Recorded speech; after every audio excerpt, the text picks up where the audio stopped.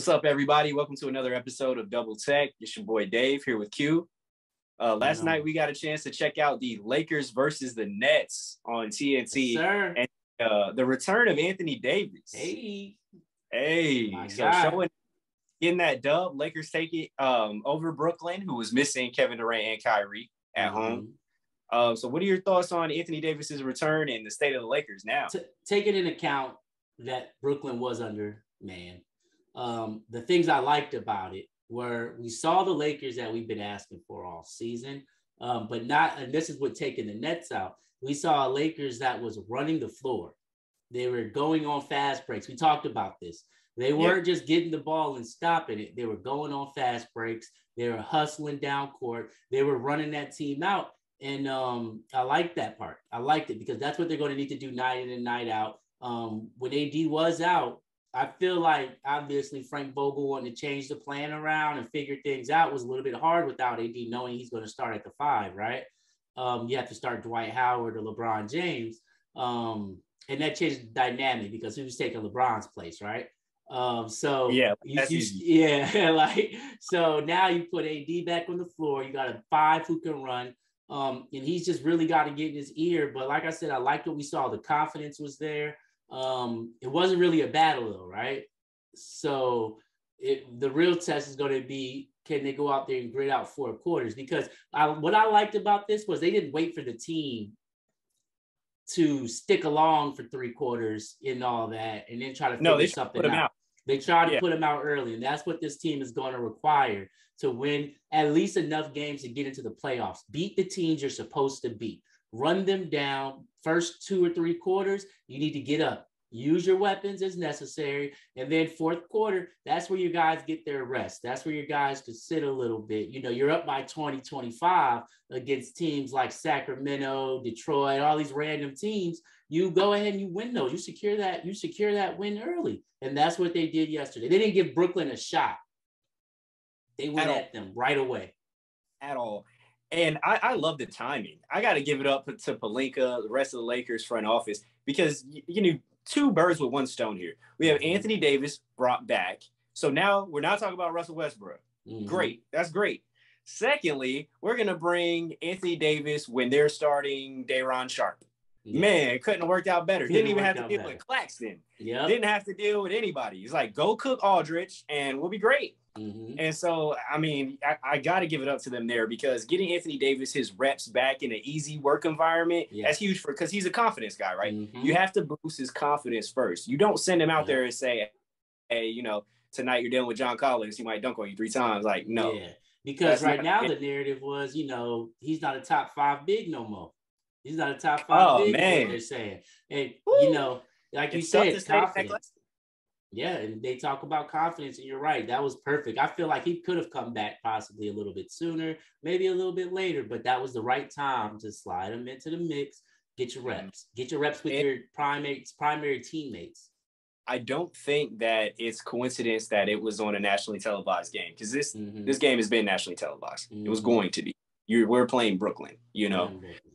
This wasn't one that just got flipped over. You know, we avoided playing a team that could have had someone with some upsets because of a matchup issue, right? You bring them back against Orlando, maybe you don't get the same Anthony Davis. And what else you get from this is now we're talking about Frank Vogel's job at the end of this. I don't want to go too far into it, but now that AD is back, you've seen some changes in the way they run the floor. Now I think is the time to officially talk about these games mattering for Frank Vogel's job. You got AD back. Agreed, because you must perform now that you have healthy roster. Prior, I mean, we can make every excuse in the book. Now, this is what you knew you were going into. We were talking about Anthony Davis at the 5 in the summer. That's what we were told from Lakers management that we would see. That's what we were told from Vogel. So is he going to be able to take advantage of the matchups at the 5 consistently? I don't know. I think he opens up the floor for Westbrook and LeBron tremendously.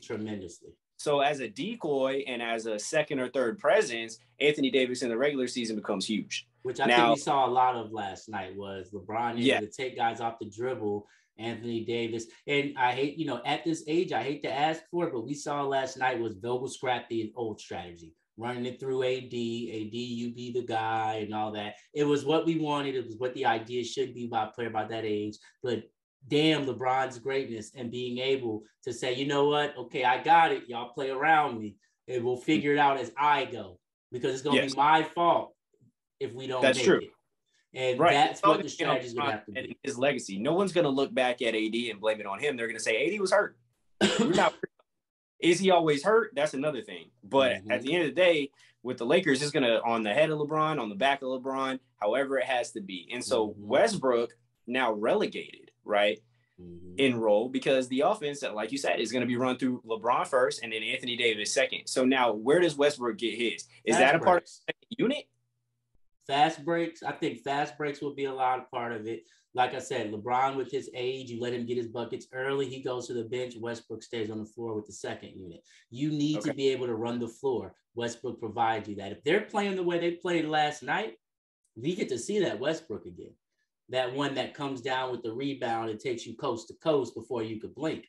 That's what we want. And you're able to do that when you play it right. And like everybody's talking about threes and all this, what I've seen of late from Westbrook, he's taking only about 5 of them. That's enough to make people guard you, but you're not forcing and you're not overshooting. And that's enough to keep your confidence. And that's what he needs. Take the spot up once. If you miss him, it's what you're supposed to have Anthony Davis for, right? And we were able to see those transition buckets last night because of Anthony Davis. And I got to give him his credit, because there was a lot of doubters about him on the defensive end of the floor. But it was really those stops that were causing the fast break buckets, because once he's able to put an end, everyone's heading one way. Because we don't have to worry about, they're definitely going to get the offensive board.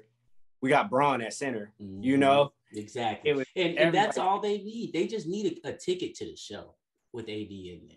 Because, we all know how it goes. Jokic can't hold. We've seen it. And I don't know if the Lakers play the way they're supposed to play. I don't know if Denver has the physicality with the way the roster's built right now to even take them in 7 games, right? No, not at this time. Not without Murray. Like that, they needed Murray. They needed. And so then you look at Utah, maybe. I mean, Gobert's great on defense, but he's not providing you anything offensively. That's why I think they wanted to lean on AD so much, was because in the West, he's a mismatch. Obviously, in the East, you know what Milwaukee's going to do. They're gonna put the Greek Freak in front of that man and make it work, right? Yeah, that's going to be your problem. You don't want to see Giannis. But I think as they're creeping into the playoffs, the matchup you want to avoid is you don't want the Suns again, first round. They shoot too well. They're going to make you have to shoot the 3. They're too cohesive right now as a unit to see them in the first round of the playoffs. Yes. But I really think you want, as a Lakers fan, it may be counterintuitive, right? It's because he's playing so well. But you kind of want Ja Morant and those Grizzlies young boys. You do. You want to take the young team on. Yeah. Experience, man. There's so much experience.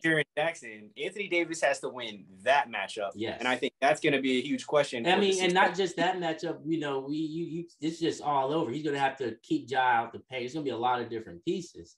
But the Grizzlies don't shoot the ball any better than the Los Angeles Lakers do from 3. So that's just a game on grit and experience. Yeah, their defense has been tremendous. They're number 1 in blocks since Thanksgiving, number 1 in steals since Thanksgiving, number 1 in opposing field goal percentage. But they're not going to blow you out of the water with an offensive showing outside of Ja. Maybe Desmond Bane gets hot. Anthony Davis affects that game a lot more than he does when you're dealing with a cerebral point guard like Chris Paul. Ja Morant has basically got the attack, drive, and then we're going to kick out. Well, AD can shut down the whole offense with that if he's playing up to the standard we know he can. Yes, and they're rotating. They rotate. That's rotating. That's the most important part. And, I like what we saw from Avery Bradley last night, although he kind of gets out of control on offense a little bit. Avery Bradley's a funny character too, right? Never seen him play like this. I don't know why he comes to LA and he's trying to shoot step back jump shots, and I see him go to the rim. He's trying to do spin layups, and I don't know what Avery Bradley this is. Everybody gets their little Detroit stop, I'm telling you, and then it starts. We saw Marcus Morris. We saw with Tobias Harris. Your boy Stanley Johnson, you get your little Detroit stop, and then you think you're an ultimate hooper, bro. Yeah. I don't know why. Nobody else. Some of those possessions, I'm like, boy, we got you to spot up. You used to be able to do that. Don't seem the same no more. But it's going to take also a big piece. And this is where I don't like, I always talk about, I don't like to only talking about Westbrook. It's going to take Carmelo Anthony to step up consistently. We don't need 6 threes a night from you, but he's supposed to be filling a 6-man role on that team. I'm not seeing that from him. 6-man is honestly supposed to be your most consistent guy. You know why? Because he's usually coming in against guys who are not as skilled as he is, right? You're supposed to come in there and, you know, everybody does their switch out. You may have one guy on the opposing team. They may keep the point, and a couple other guys, but you're supposed to ultimately be able to dictate the game at that point and keep the score tight. You're not supposed to build a lead, right? But they're supposed to at least keep the score tight, put up some buckets so the starters can get rest. And then at some point, they're supposed to be able to say it's the fourth quarter with 3 minutes left, scrap the start, pull in the starters, pull somebody out, and your 6-man supposed to be able to come in and help that starting 5 finish the job, right? Yep. Yeah. And we're not seeing that from Carmelo Anthony. No, that's more so describing Westbrook, honestly. Yes. And I think that you can't have a super 6 like Westbrook when you don't have the starting lineup configured in any way. We know Melo can't play enough to be a part of that. You know, he's not strong enough defensively at this point in his career to force Avery Bradley or Reeves off the floor in certain situations. So if he's going to come in, you're right. You have to take whoever their sub is, and you have to cook that man. Like, it's guaranteed. Like, thinking about the matchup with Phoenix, for example, can he take Jay Crowder? Yeah. The entire series? Because that's what it's going to require. That's what it's going to come to.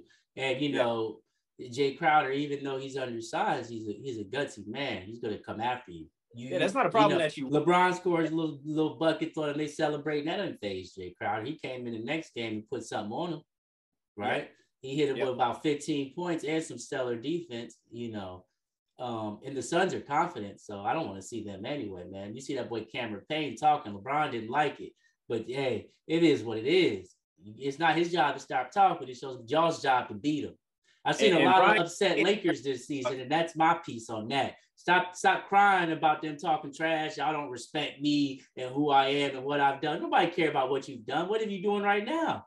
Yeah, absolutely. But I agree there. Like, when he made the comments, the same type of thing to the Grizzlies. Like, we do not care. Like, these young boys don't give a damn. No. They coming for your neck, and I like it because this is almost where we're teetering on the end of that pick-me era of the NBA. Yes, where everybody's trying to be friends with LeBron. Yeah, and everybody wants to team up, and we banana boating and all that. Nah, we're going back to that gritty NBA. If you notice, teams are being built again. Teams are being put together again. We're starting to transition back into an NBA where people actually want to compete against each other. And them kids don't care. They want you. They're not trying to hide from you. They're not trying to shave off games so they don't got to play the Lakers in the first round. They want you. And you better be it. And the worst part is LeBron James will be ready. Will everybody else be? Big questions. Will everyone else be ready? That's Westbrook, Melo, the return of Anthony Davis. So our Double Tech fans, let us know. What do you think Anthony Davis' return means for the Lakers moving forward? What does it mean for their playoff matchups? Also, what does it mean for Frank Vogel keeping his job, which is a topic we recently addressed? Like and subscribe to Double Tech, and we'll catch you guys later.